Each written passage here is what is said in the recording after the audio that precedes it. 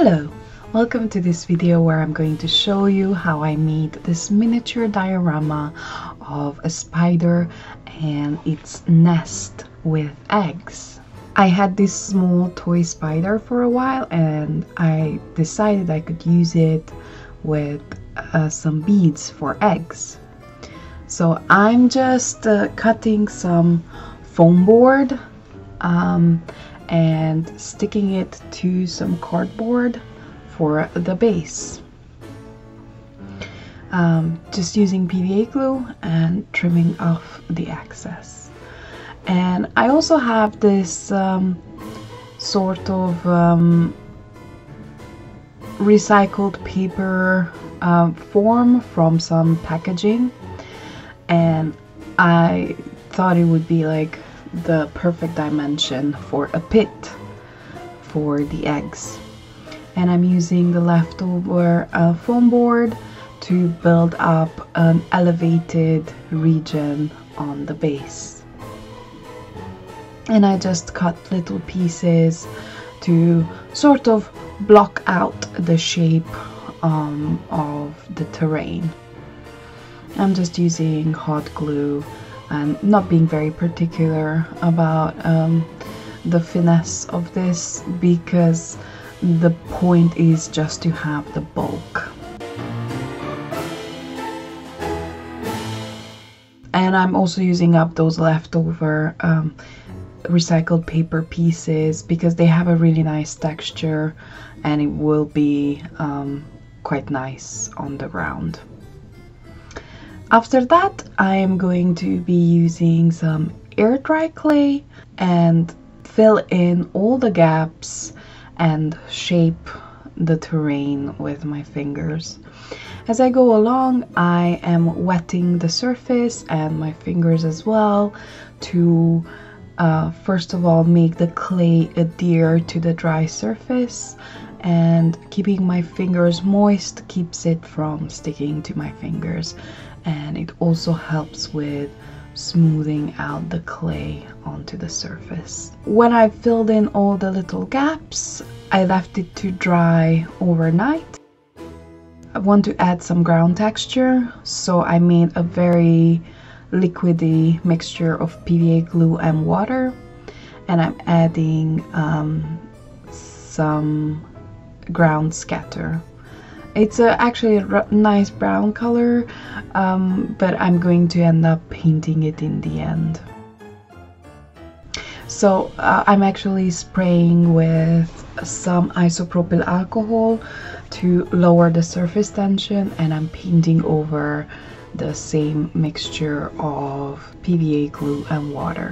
When that has dried, I'm using two colors of brown acrylic paint to cover the entire surface, and I'm just working the two colors in straight onto the piece, kind of mixing them. For the next stage, I'm going to be using some cork pieces and some tile grout mixture, and I'm going to make these little clusters of rock so that there is a little bit more interest on the terrain and have a more texture. I'm just spreading little scoops of the tile grout mixture and just pressing these pieces of cork into it. And I'm trying to form sort of random patches so that it doesn't look like there's a pattern. When that has dried, I am of course painting them again with the same two brown colors that I used for the ground, and I'm just working it in, sort of still mixing the color right on the piece. And of course, this time not forgetting to paint the edges so that it looks nice and tidy. When that is dried, I am using a very light gray to dry brush all over the surface to sort of highlight all of the raised areas. This makes it look a little bit too ashen, but this is not the final paint job. And I am adding the eggs now. For the eggs, I'm using some beads that I previously painted with some acrylic paint and shellac ink, and they formed these little neat little clusters that made it even easier for me to attach them, but there are a lot of them that are still loose. So I'm just putting them in sort of like an organic, random fashion. If the spider laid its eggs, it would be something like that. When the glue has dried, I am just using some off-white paint to color the eggs because I wasn't pleased how dark they were. I wanted them to stand out more from the terrain. And now I'm using a very light green to dry brush some patches on the ground for some color variety. And now I'm using an orangish yellow miniature wash all over the terrain and the eggs, and this brings everything to a much warmer tone, and all of the highlights that were harsh from before now just work as highlights.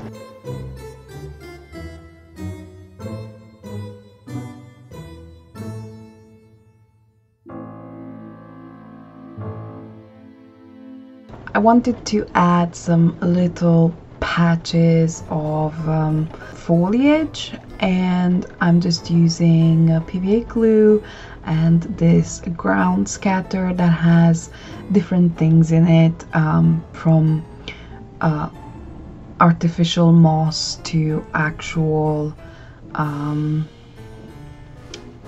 like tiny twigs, and it's just a custom mixture.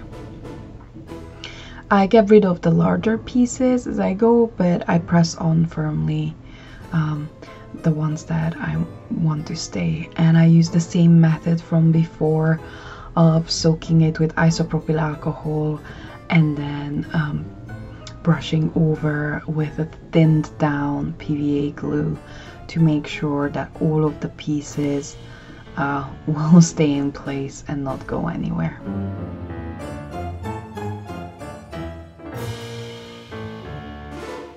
Now it's time to paint the spider.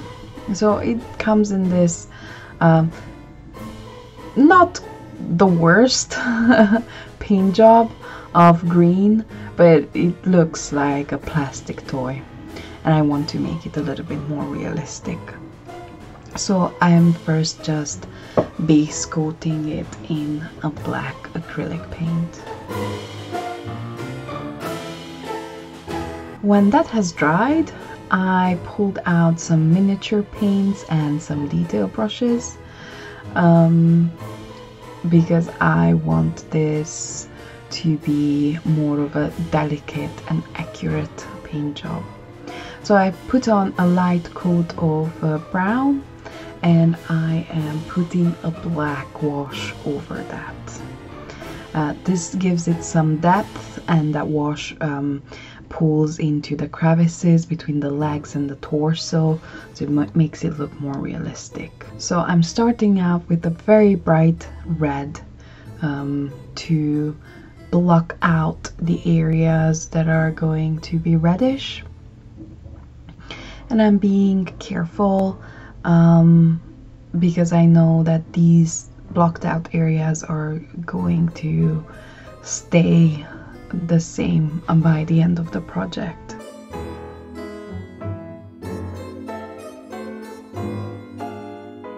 When the red has dried, I'm using a very brilliant copper paint all across the red areas, and it made it super shiny and metallic. It is a beautiful look, but it didn't look natural. So I took some blue and then later green to dry brush all over and tone down that metallic color a little bit. And it also made it look like a little bit of tarnished bronze, which I was very happy with. And to bring it back to a warm tone, I'm using the same yellow miniature wash as I used on the terrain piece. And of course I'm painting on the two black little eyes. It's already starting to look cute. To bring those stripy segments back to life, I am using more of that black wash to paint over the black segments, and I think I put some wash over the abdomen of the spider as well. So for the terrain piece, I want to have a sort of tropical jungly feel, so I'm using these miniature plastic plants, and of course going about the business is cutting off all the excess flashing from the molding. I'm using an olive green paint to paint over the majority of the surface of the plastic plants, but I'm not killing myself trying to get into all of the nooks and crannies. A little bit of color variety will actually make it look a lot more realistic. And to attach everything, I am using hot glue. And I'm just trying to decide the position of where everything goes. I wasn't sure about the spider either at this point, so I'm not gluing it down until closer to the end. And I've cut apart some of the clusters of leaves, making smaller ones. And I'm also using these miniature trees. I'm just cutting off bits from the branches. They're supposed to be some sort of fruit trees in bloom, but I think they look really well as some sort of tropical flowering bush at this scale. And I'm also attaching some more of those individual leaves that I cut off earlier from the larger clusters.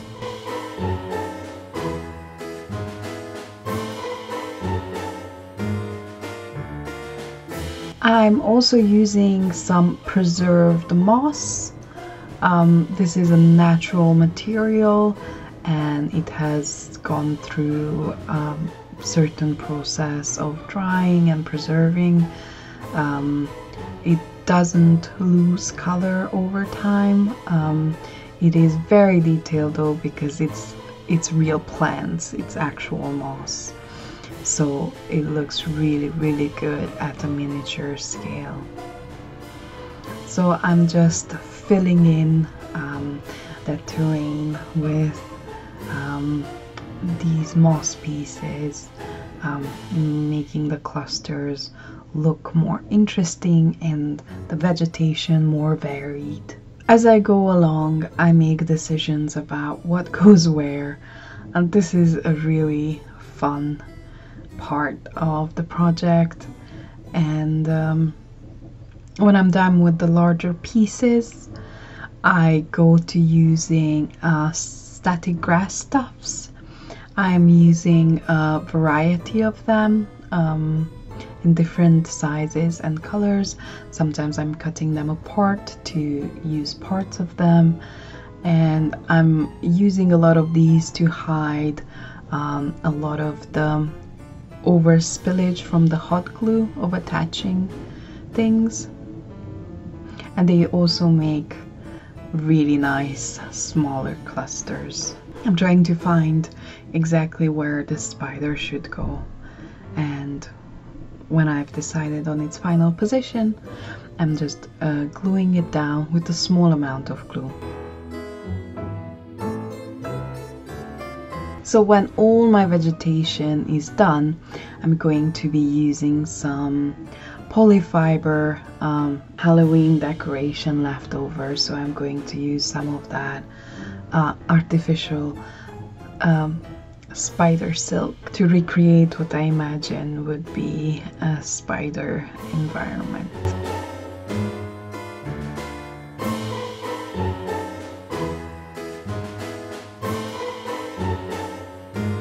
And there it is. My piece is done, and my little mama spider with its baby eggs has a home.